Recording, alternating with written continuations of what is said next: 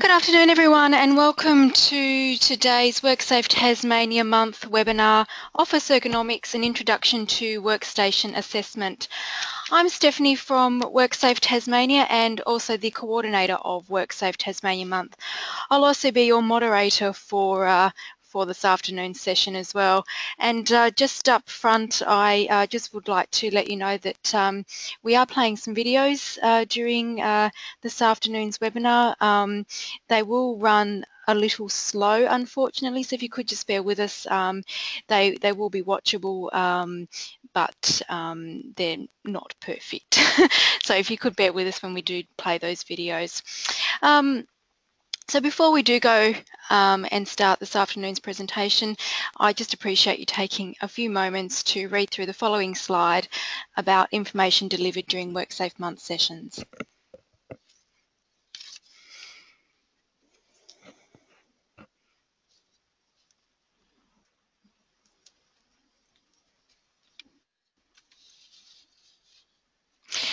So I'll now go through a few items so you know how to interact with this afternoon's session. So you'll see an example of the attendee interface on your screen. You should hopefully see something that looks like this on your screen in the upper right hand corner. You're most likely listening in using your computer's speaker system by default. However, if you would prefer to join over the phone, please just do select telephone in the audio pane and the dial-in information will be displayed. You will also have the opportunity, to submit questions to today's presenter, so please do type those questions into the questions pane in the control panel on the right hand side. Please do send those questions in at any time during the presentation. We will address those questions at the end of today's webinar. We are also recording webinars during WorkSafe Tasmania month and will progressively make those webinars available on the WorkSafe site at the end of WorkSafe month, which does conclude this Friday. So if there's anything else in the program that you haven't signed up for, we do have another webinar running tomorrow morning, and we end WorkSafe month this year with the Rivulet run with Ronald Young Builders. So if you are interested in any of those activities, please do head to the WorkSafe Tas website. And lastly, before you do leave today's webinar, you will receive a short survey on the presentation. We certainly do appreciate you taking the time to give us your feedback about your webinar experience and also about today's presentation. So I would now like to welcome our presenter for this afternoon, Michelle Watson from Tasmanian Health Service South, to present this afternoon's webinar, Office Ergonomics, an Introduction to Workstation Assessment. Welcome, Michelle. Thanks, Stephanie. Welcome, everyone. This is an introduction to workstation assessment. Before we get into the presentation, I'd just like to clarify that I'm a registered nurse. I'm not a qualified ergonomist. I do have an interest in ergonomics, and I have done a course through the University of Queensland, and part of my employment involves conducting workstation assessments on a regular basis. So why do we conduct workstation assessments? Well, I guess the main reason is because it assists employers to meet their obligations to provide a safe work environment as per the WHS Act. We do it so we can avoid mismatches of individuals to their work and work environment, and we do it to encourage a good working posture by eliminating problems. This has a flow-on effect that leads to a reduced rate of chronic injuries and sick leave. It has a positive impact on productivity due to the benefits of good work posture and reduced illness and injury.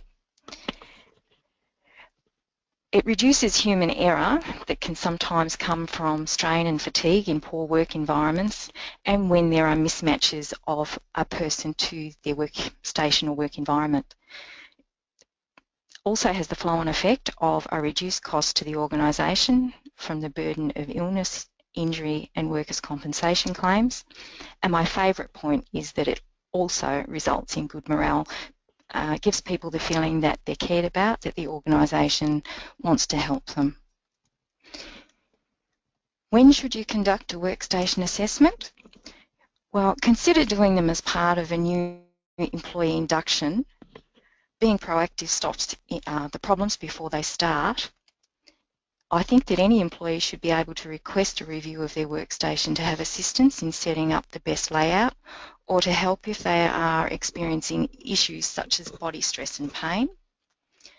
Also, employees returning to work after illness, injury or surgery might need some help with adjustments to accommodate any restrictions in their abilities when they come back to work, and that's one of the things that I get involved in as well. So, how do you conduct the assessment? Well, I guess it's ideal to have someone to conduct the assessment who can give the person being assessed at their workstation, time to view them. Self-assessment is possible, but it has restrictions.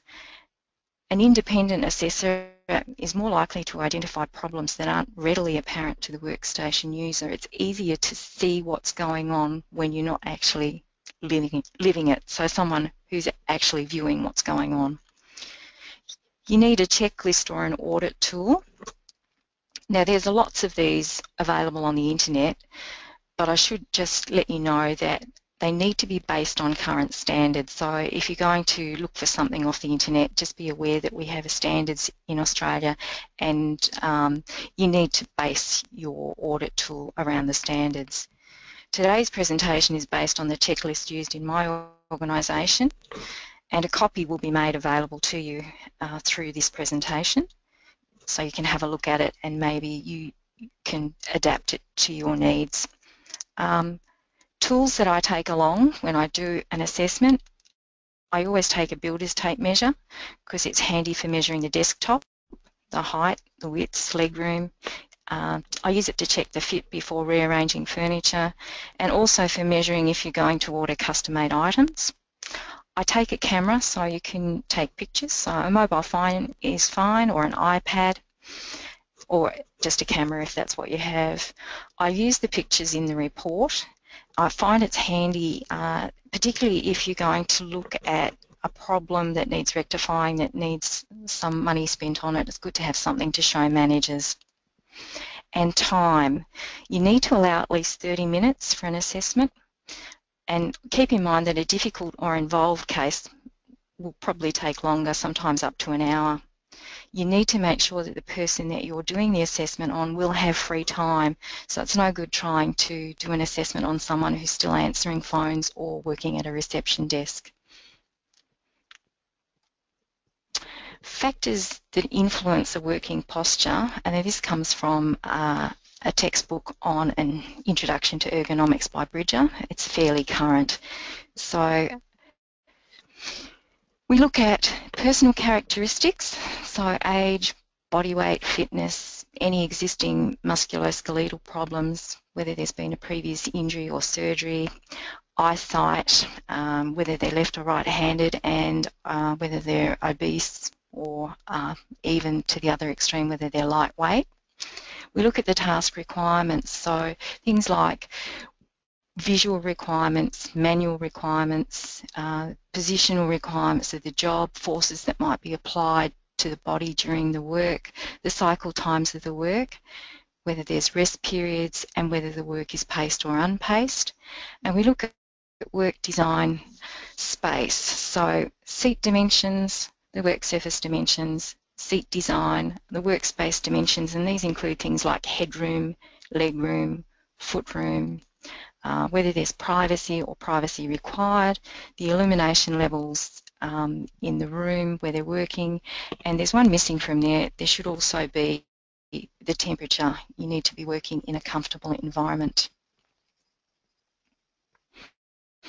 So that brings us to the postural triangle, and that summarises the interactions between the requirements of the workspace design, the task, and the personal characteristics of the worker. And as you can see from the diagram, that gives us the working posture.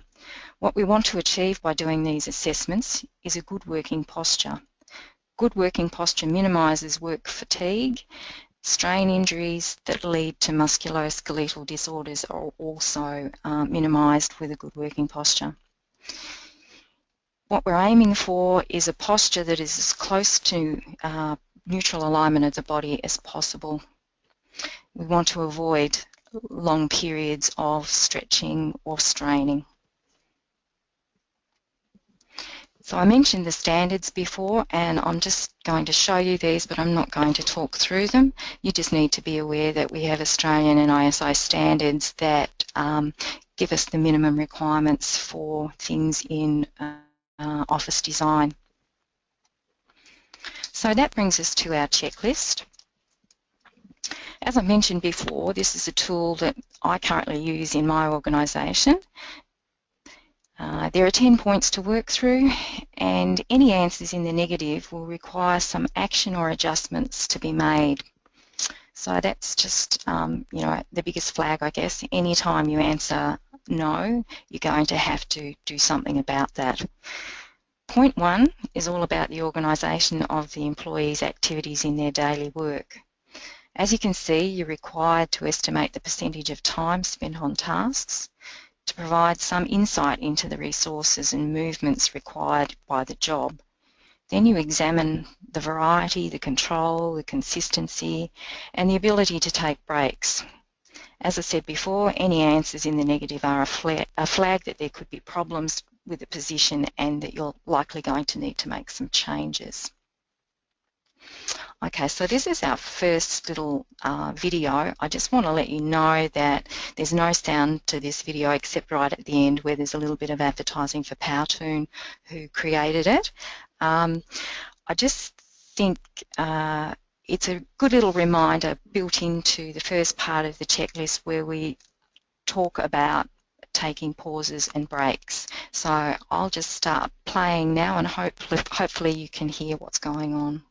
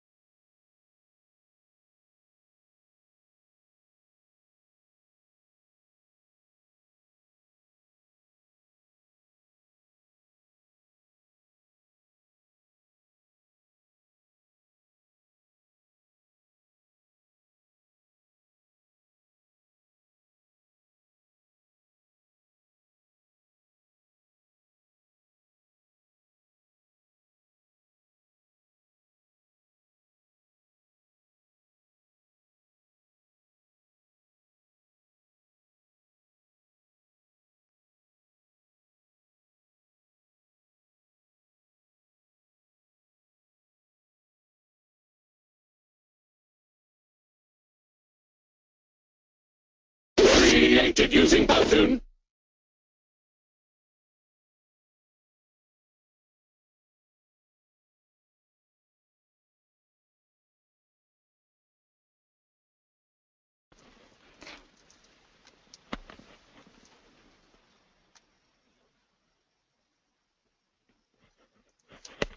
Thanks, Stephanie.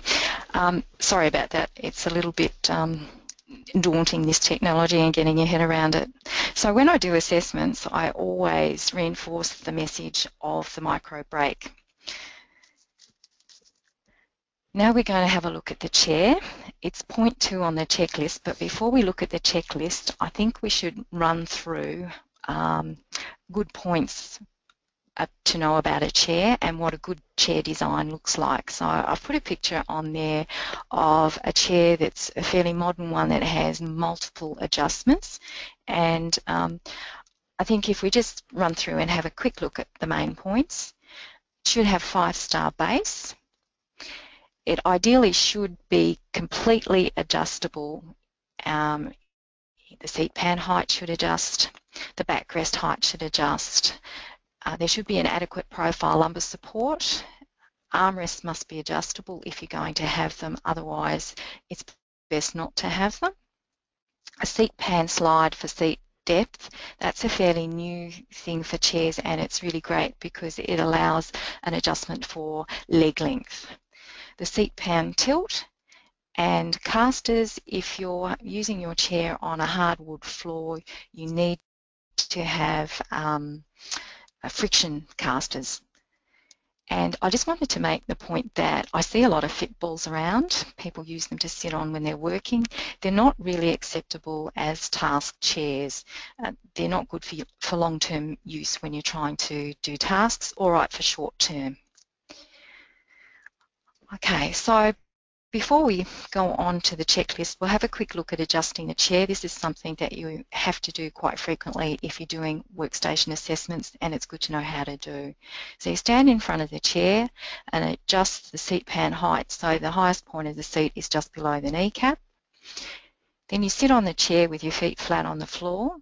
The clearance between the front edge of the seat and the bend of the knee, which is the circle in the diagram, needs to be about 2 to 3 finger width space. If the chair is fitted with a slider mechanism that I just talked about, you adjust the seat length. The backrest, you adjust the backrest, hopefully it has a forwards and backwards tilt on it, as well as up and down, so that it fits the hollow of the lower back. Sit upright with your arms hanging loosely at your sides, bend your elbows at around 90 degrees and adjust the armrest, the height, until it barely touches the underside of your elbows. If you can't do that, and if the chair can't be put into the desk close enough, then you need to take those armrests off. They're in the way and they're not helping. The seat pan tilt, when you're sitting in the seat, you just release the pan tilt lever and tilt yourself either forwards or backwards till you find a comfortable spot, and then you lock it in position. Once you've done all that, then you need to take the chair to the workstation and make sure that it fits properly with the workstation.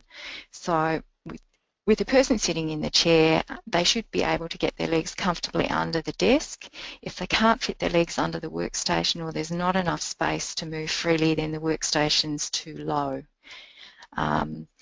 If their arms need to be elevated in order to place them over the workstation, it's too high. Adjust the chair height so the elbows are the same height as the work surface.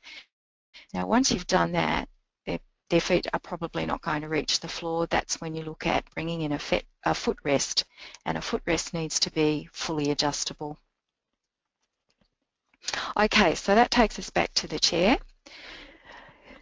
and as you can see, there's a series of questions regarding the type of the chair and the chair adjustments, which we've just run through looking at how to adjust your chair, and that's why you need to become familiar with how the chair works and what you need to do to correct it if there's a negative response to any of the questions. I won't run through the questions because basically we've just been through them with chair adjusting, but the picture on the side shows you the angles that we're kind of looking for. Point 3 is to do with the desk or the workstation. And the questions are fairly simple. Is the desk adequate to the task? Is the height reasonable for the stature of the user? Is there adequate room under the desk for the user's legs? Are the user's forearms parallel with the desk? The picture on the side there just shows you the minimum measurements required per the standards, and that is actually straight off the checklist, so it's there to guide you when you go and do your assessment. Point 4 is the computer. Now, the computer deals with the monitor or screen, the keyboard and the mouse, and we'll take each part separately. First up is the monitor, and the questions are around the positioning. So is the monitor directly in front of and at a comfortable distance from the user? That's usually about an arm's length, but it can vary depending on a person's visual acuity. Is the top of the monitor adjusted to the user's height? The top of the screen needs to be about eye level or slightly below. And if the person wears multifocals, just remember that the screen probably will need to be a little bit lower to allow for their lenses. What we're looking for is neutral alignment of the neck. Is the screen free from glare and reflection? It's usually an easy fix here, just using curtains or blinds to control the amount of light. You can maybe move the furniture around or invest in a screen filter. There's questions there about laptops. So if you're using a laptop, it should be set up with a separate monitor. The laptop monitors are really too small for sitting at for full-time work.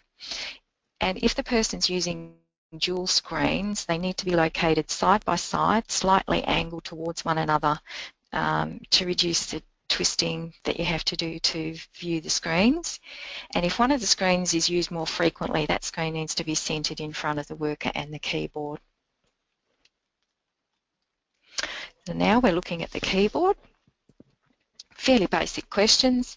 Is the keyboard close to the front of the desk, directly at the front of the user? Are the keyboard feet lowered unless the person is a touch typist? And if you're using a laptop, as with the screen, you need a separate keyboard. The little picture on the right is showing you what we're looking for in correct posture for the hands, wrists, arms. And the green is the correct, of course, and the red is wrong. It's pretty self-explanatory, but it's amazing how many times I see people trying to sit and type in a twisted position, and they just don't realise that that's the cause of their sore arms and wrists. Now we're looking at the mouse. Again, we're looking for neutral posture of the arm, wrist and hand. Questions are straightforward and designed to flag any postural issues. There's a lot of different computer mice on the market, and my advice would be to check them out. I think you just need to be aware that not everything that says it's ergonomic actually is.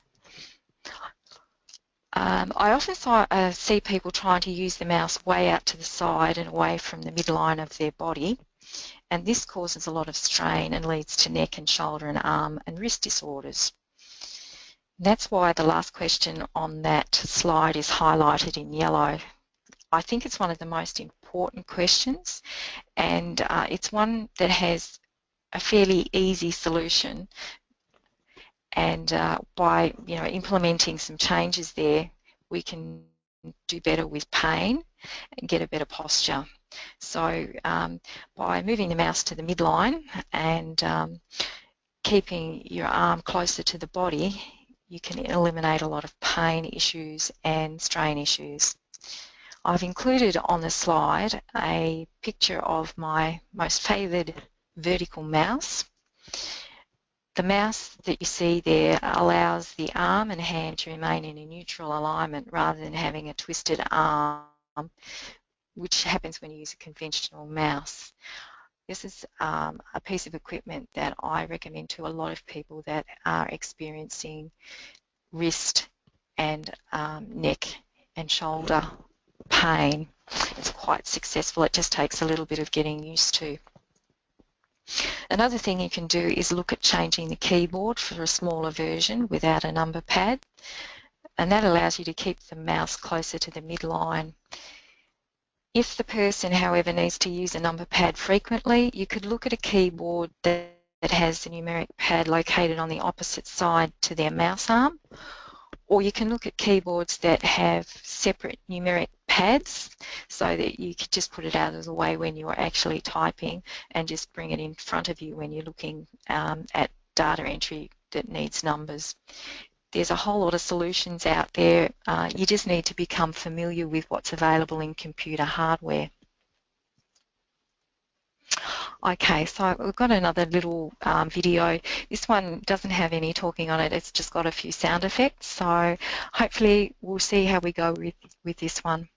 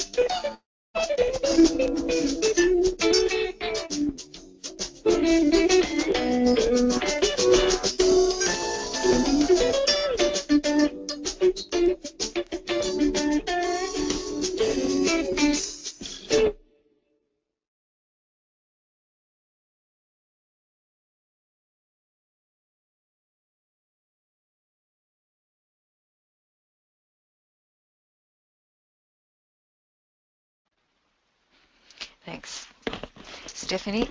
Okay, that was just a little summary of what we've seen so far, and I just thought it was a cute way of doing it. Now we're up to point 5 on our checklist, which is all to do with the desktop. So what we're looking at is to see that the frequently used items are within easy reach of the worker and that appropriate aids are being used to avoid strain from twisting movements of the neck, head and shoulders. So just looking to see that they're using document holders or slope boards to help them, when they're typing or when they're looking at thick files that might need supporting while they're typing information from it. And the picture on the right of the screen just shows you that there are 3 zones. The most frequently used items should be located in the grey zone, and then you have your secondary and tertiary zones where you put things that are less used in the secondary zone and things that are seldom used in the tertiary zone. So the questions on the side of the slide there are all to do with the appropriate use of aids. I'm not going to read them all, but what I would like to talk a little bit about is the telephone. It is really important to have it located on the opposite side to the dominant hand to allow for the sharing of a workload between both sides of the body, particularly as most people use their dominant hand for the mouse. So if you use the phone frequently, you should also consider a headset. This kind of helps discourage the phone being cradled between the neck and shoulder, which is really bad and leads to a lot of musculoskeletal problems, particularly if it's done on a regular basis. The other thing is that if you have a headset, it gives you the mobility to get up and move around, which is really good because we don't want to be sitting for too long, but you can still actually engage in speaking on the phone. And it adds to a little bit of variation in what you do. You're not stuck anchored to the desk. So 2 really important points. Try and have the phone on the non-dominant side, and if the phone is something that's used a lot, then consider a headset. Sitting posture, well, this is really just a recap of what we've already covered with the chair adjustments, and it's just a quick run through those sorts of questions around the adjustment of the chair and the person's posture while they're sitting at the desk. And again, it says if you answer no to any of the questions, you might have to go back and review previous points to make adjustments. Standing posture. Standing posture really relates to people that are using a standing or a sit and stand workstation. It describes the correct standing posture, and the same principles apply here as for sitting at a desk with regard to the height adjustment for the arms. You've got to make sure that there is no strain, so you're still looking at that 90-degree bend at the elbow. So you need to make sure if you're using a standing workstation that the height is right for the user. In my work, I get more and more requests for workstation assessments from people who are keen to get a sit and stand desk. These things are really expensive. A motorised one retails at around about $1,200. I think at the moment it is a little bit of a fad, although it is good not to be sedentary. The key message here is that it's a mixture of sitting and standing, and you don't actually need to have a standing desk to do that. You just need to remember to mix your tasks and avoid static posture. So you need to take your micro breaks, you need to get up and move as often as you can, and think outside the square with what you're doing in your work practice. So things like walking meetings and, as I mentioned before, the telephone headset that allows you to get up and down. However, there are some people who do require a sit and stand workstation, and it's usually due to some kind of musculoskeletal disorder or injury that requires them to be able to get up and stand for part of the day. The main thing to understand is that standing can also become a static posture, and that can lead to other health issues. The benefits really come from changing postures. So that's just the key message there. Okay, so that now brings us to sedentary work, which is point 8 on our checklist, and that examines the worker's ability to move around or mix tasks rather than sitting at the workstation continuously. So the series of questions there are really based around that, and again, I'm not going to go through the questions. What I want to mention is there are Australian guidelines which include recommendations on sedentary behaviour, and these are particularly important for those working in an office environment. There really are only two. One is to minimise the amount of time spent in prolonged sitting, and two is to break up long periods of sitting as often as possible. I'll just tell you that further information on sedentary, including the current research data, can be accessed from www.comcare.gov.au. And now I want to show you a short video which was put together by the Chiropractors Association of Australia in 2010, and it's really interesting, the facts and figures at that time on sedentary behaviour.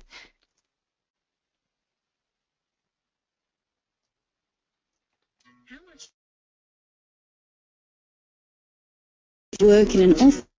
Facts may surprise you. The Chiropractors Association of Australia recently looked into this very issue. It turns out that the average Australian office worker, after sleeping for 429 minutes, will rise and then sit to commute for 81 minutes in total. At work, they will sit working without a computer for 97 minutes. But for the majority of their office time, they will sit at a computer for 337 minutes, over 5.5 hours. At home, they will continue to sit at a computer for work for another 71 minutes, and then sit at their home computer for personal use for 115 minutes. They will sit for other leisure activities for 102 minutes. And finally, they will sit watching television for 132 minutes, or nearly 2.25 hours. So what about the other things they do during the day? What about things like standing, walking, running, going out for lunch, cooking, watering the garden, washing up, grabbing a few groceries from the shops? How much time is left for that? Just over 73 minutes. That's right. On an average working day, there's only 1 hour and 13 minutes left to stand, walk and exercise. Just 1 hour and 13 minutes. It's a fact worth making a stand about. For more information, visit sitright.com.au.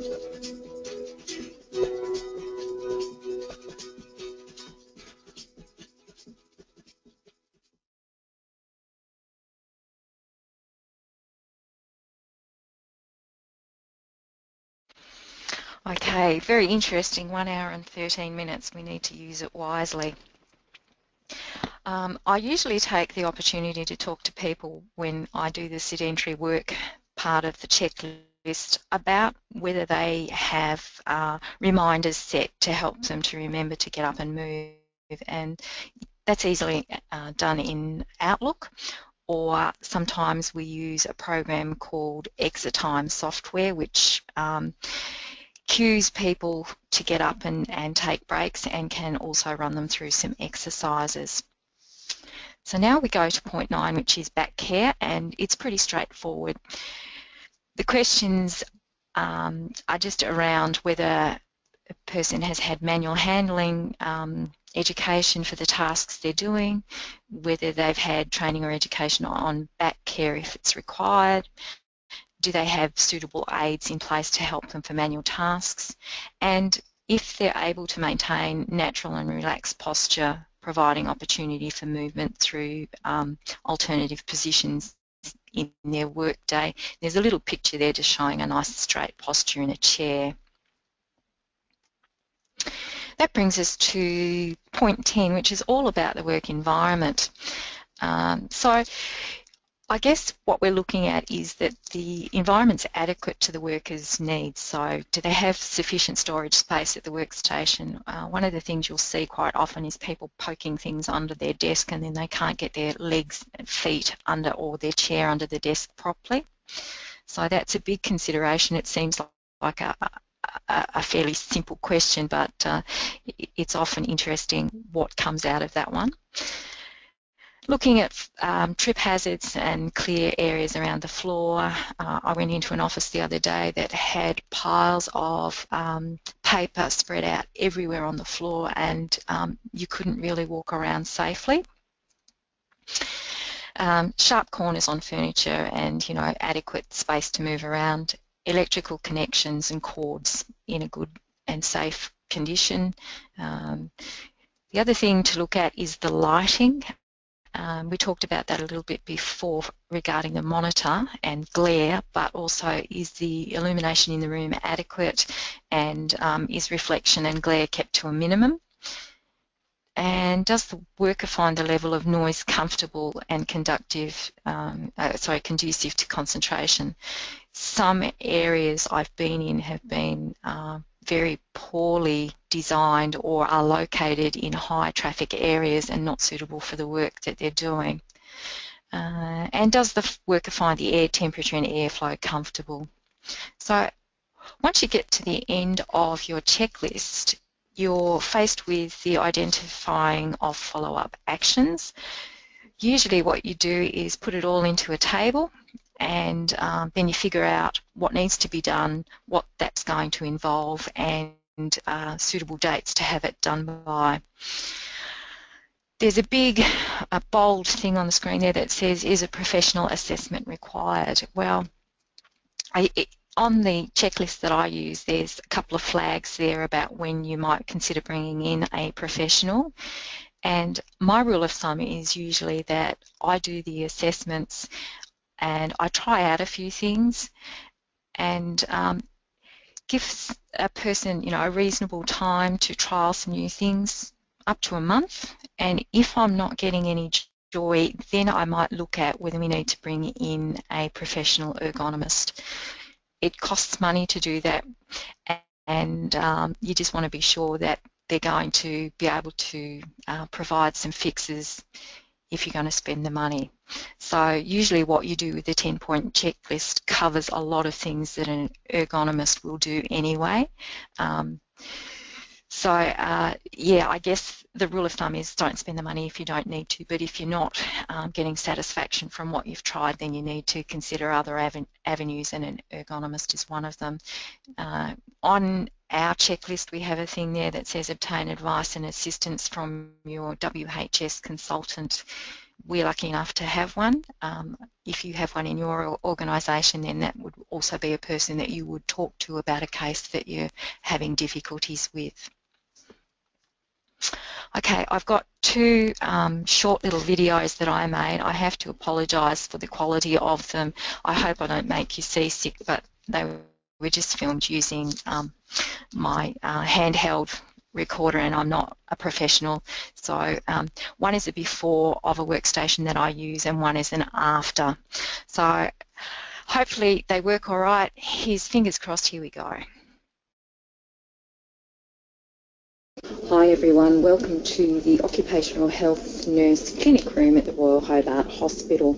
I just want to say first up, I'm not a professional videoer, so please bear with me. I hope I don't make you seasick, but I wanted to share this little video with you of our clinic room so that you could have a look at the configuration of a challenging workstation. So then as you walk into the room, it becomes an L shape, and in the L shape we have a desk that fits into there.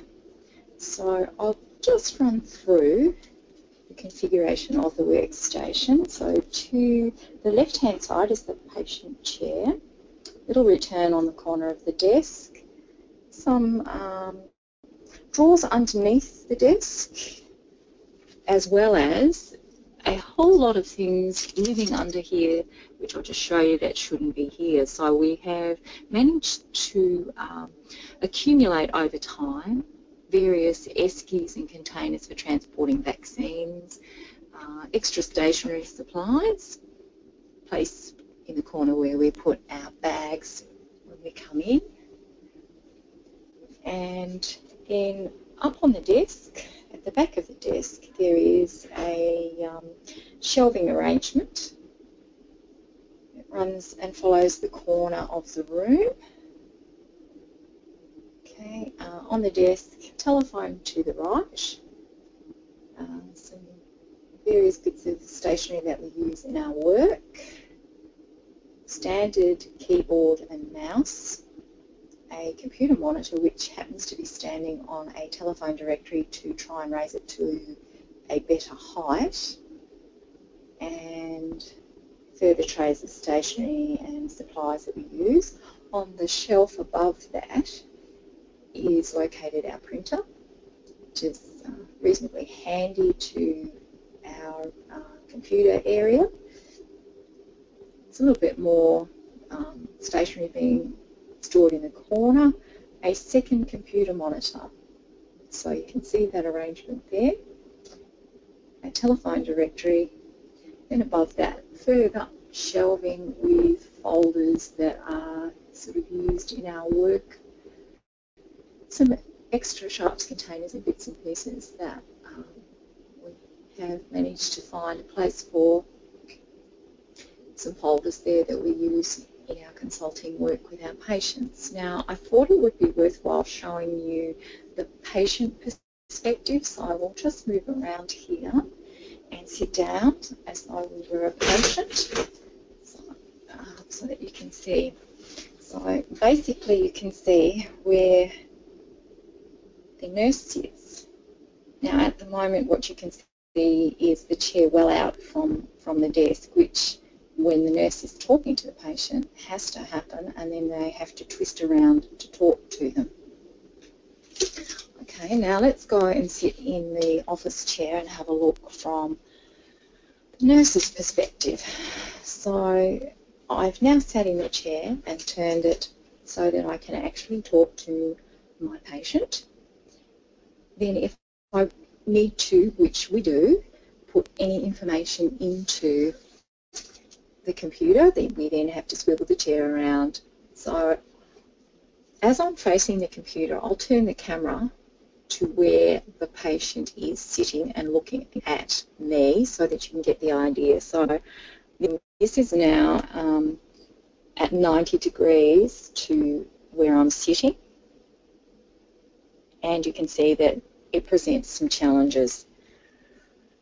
Also thought we should have a look at the chair, which is, excuse me while I get up and move back so that we can get a view of it. Once again, just having a look at that workstation, which telephone to the right, computer monitors, the hard drive is tucked in the corner behind the monitor, and more paperwork, printer, etc. So we'll revisit this workstation further into the presentation, and we might have a look at what would be a better arrangement.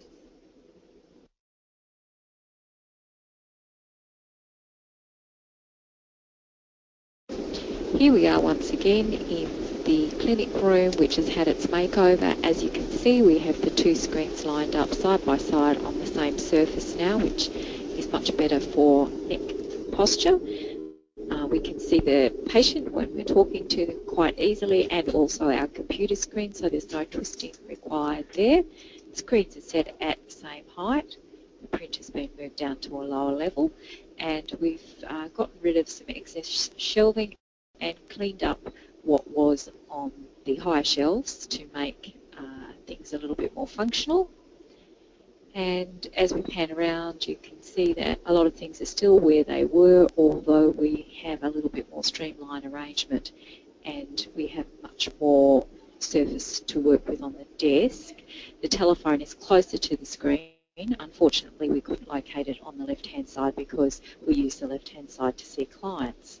Underneath the desk, you can see it's all nice and clean and free, and there's plenty of leg room now to use either side of the workstation. And we also did away with the paper shredder, and as you can see, the drawers have been moved to the right-hand side. So that's our little office arrangement. The paper shredder is gone. We now walk down the hallway, which is good to get us up and moving, to get rid of our secure documents.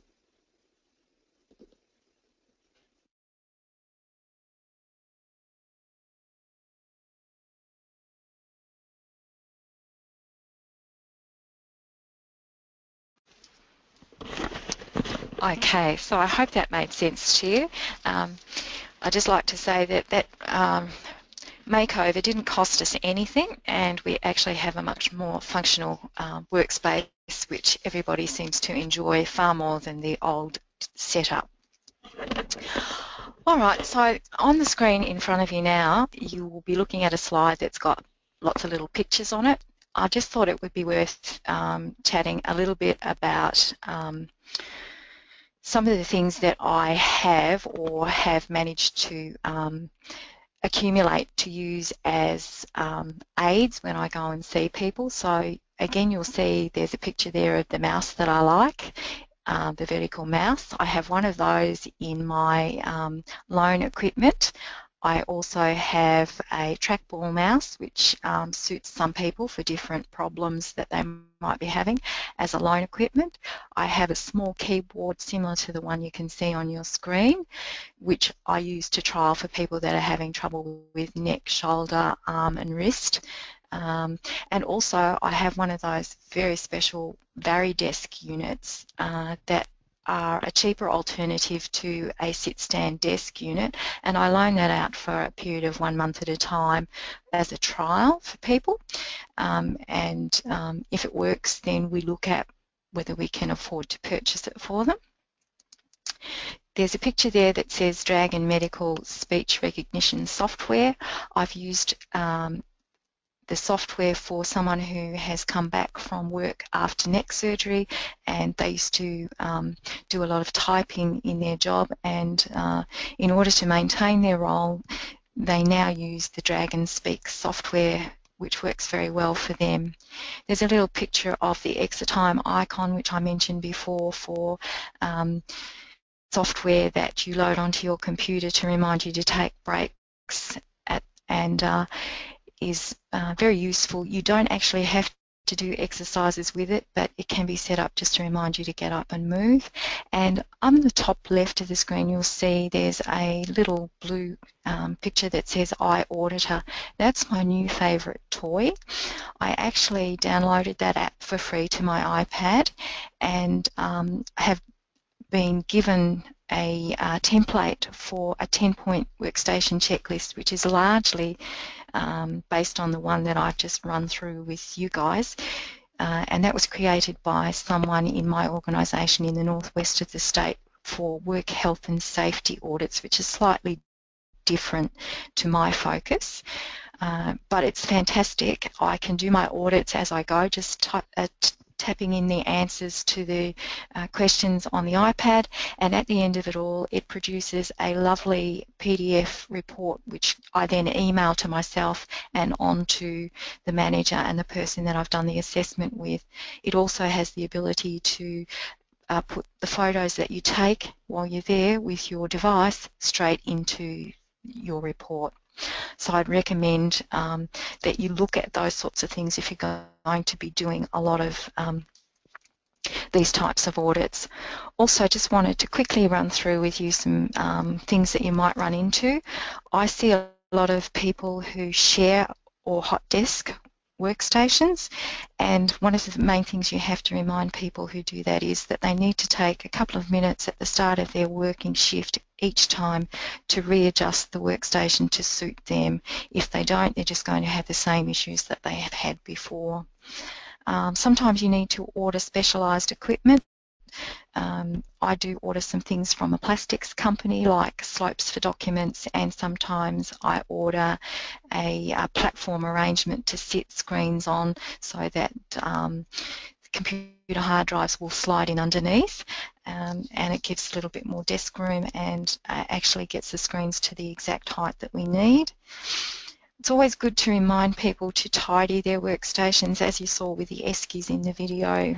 Things like that don't need to be there can actually cause problems, and small changes can really cost you nothing and result in a much happier physical body.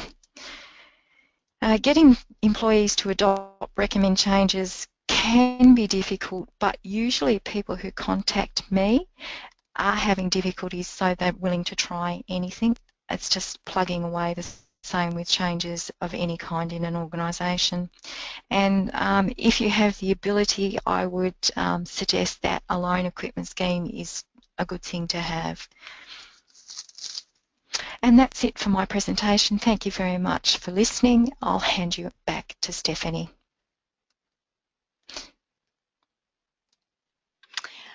All right, and thank you very much, Michelle, for your presentation today, Office Ergonomics and Introduction to Workstation Assessment. There is still time for any questions, so if anyone does have something they would like to ask Michelle, then please do type your questions into the questions pane on the right-hand side. Michelle, one question that has come in, what is the recommended, what is the light level recommended for workstations where a lot of detailed paperwork needs to be read, as well as using the computer for CAD work, for example, a drafting office? I couldn't tell you the exact recommendation. I suggest you have a look on Mr. Google. Google's full of all sorts of wonderful information to find the standard. But if you're doing work where you're reading detailed documents and you're also using a computer screen, then I recommend that you have a desk lamp that you can use to illuminate your paperwork. That usually stops the problem of straining your eyes for the document, but it also doesn't increase glare on your computer screen. Hopefully that helps you. All right, thanks, Michelle.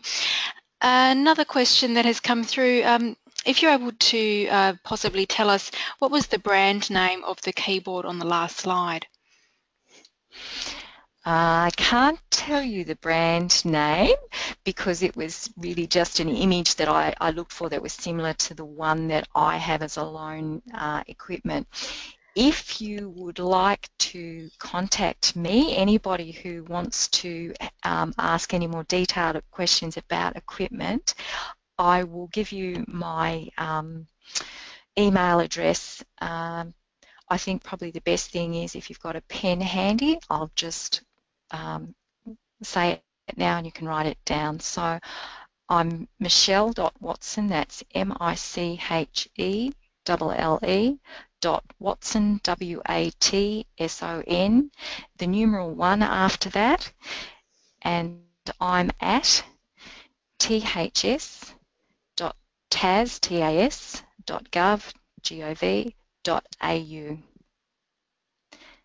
And I'm quite happy to have people email me with any questions. If you would like to know the exact brand of a good small keyboard, then I'm happy to give you that. I have all that information back at my office. All right, thanks, Michelle. Yep. So, thank you, Michelle, for your webinar this afternoon, Office Ergonomics and Introduction to Workstation Assessment. So, again, thank you to Michelle Watson from Tasmanian Health Service South for her presentation. Again, when you do leave today's webinar, you will receive a short survey on the presentation. We do appreciate you taking a few moments just to let us know your feedback on the presentation itself and also your webinar experience. So on behalf of WorkSafe Tasmania and our presenter today, Michelle, we thank you for joining us, and we hope that you have a great, safe and healthy rest of the day. Thank you, Michelle.